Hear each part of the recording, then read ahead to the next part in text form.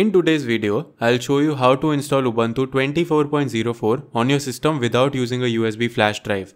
This method is perfect if you don't have a spare USB stick.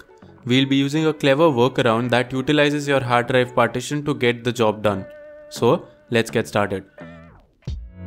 First, head over to the official Ubuntu website and download the latest Ubuntu desktop ISO file.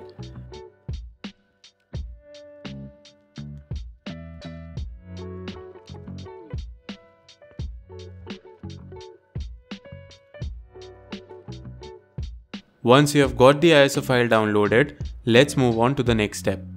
Now, we need to create a new partition on your hard drive. So, open Disk Management.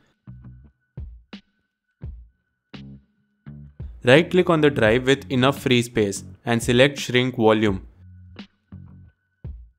Shrink it by 8 GB for the Ubuntu ISO. Right-click on the unallocated space. Select New Simple Volume.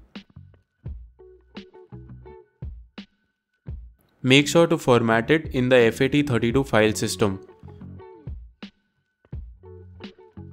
So, we created a new partition.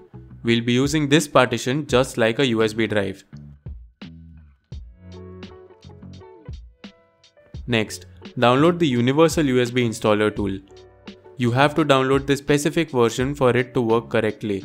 I have linked it in the video description below. This tool is usually used to create bootable USB drives, but we'll be using it in a slightly different way. After downloading, run the application.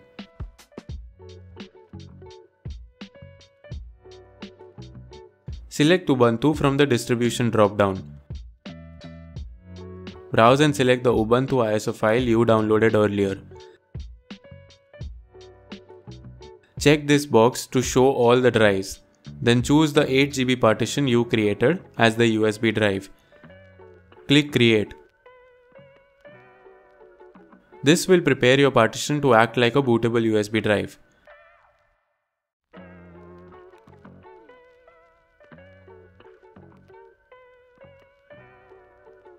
Finally, restart your computer and repeatedly press the boot menu key. Usually F2, F10 or F12 depending on your PC. In the boot menu, select the partition we just created. It's named UEFI OS in my system. You should now see the Jira bootloader screen. Select Try or Install Ubuntu. Now the Ubuntu installer screen appears. Just follow the on-screen instructions to install Ubuntu on your computer.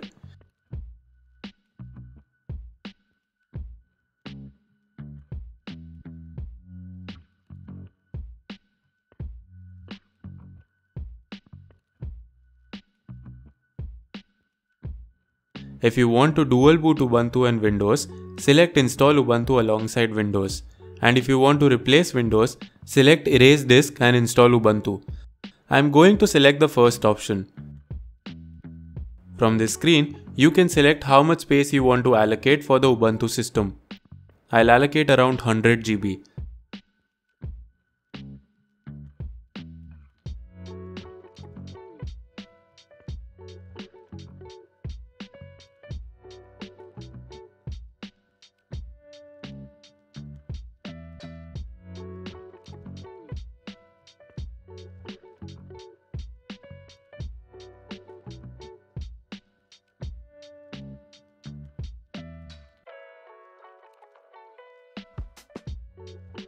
And that's it. You have successfully installed Ubuntu alongside your existing Windows operating system without needing a USB drive.